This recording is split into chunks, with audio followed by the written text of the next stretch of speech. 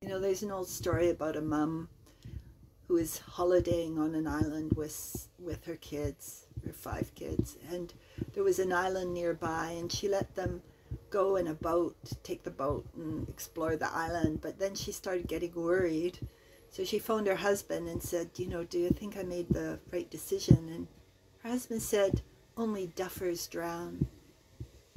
And that's good advice for the journey, is don't be a duffer. If you study with somebody, really check and make sure that they're straight. Check your inner heart for how you feel about them.